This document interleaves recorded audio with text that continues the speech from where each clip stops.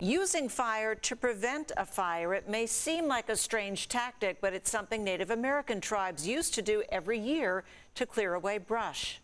Now they are calling on fire agencies to learn from that tradition as the western U.S. faces one of the worst fire seasons on record.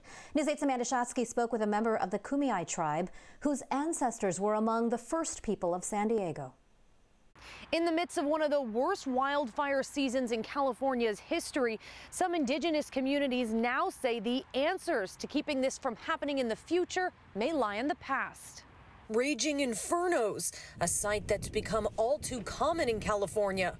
Now tribal leaders are hoping to help by teaching methods from years ago. If they were open to it, they could learn a lot from us. Dr. Stan Rodriguez with the Kumeyaay tribe describes the ancient practice of using controlled, low-level burns to clear away brush and preserve the land, something he calls an organic science. It improved the environment by keeping down pests, parasites, and it put nutrients back into the soil.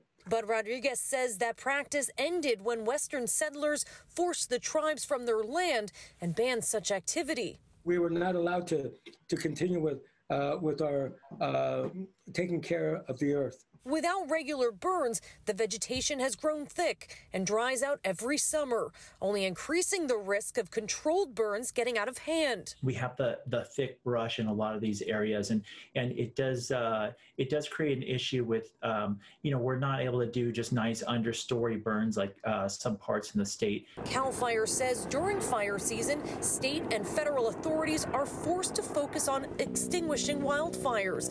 But when the conditions allow, they've seen the benefits of controlled burns. But we're able to introduce fire into these areas, gets rid of some of the fuel without completely nuking it and wiping everything out. In Northern California, certain tribes have now partnered with the Forest Service to manage land. Rodriguez remains hopeful that it's just the beginning of using lessons from the past to build a better future. It's only too late when we don't want to learn. California has now partnered with the U.S. Forest Service to treat 1 million acres of land annually to reduce the risk of catastrophic wildfires.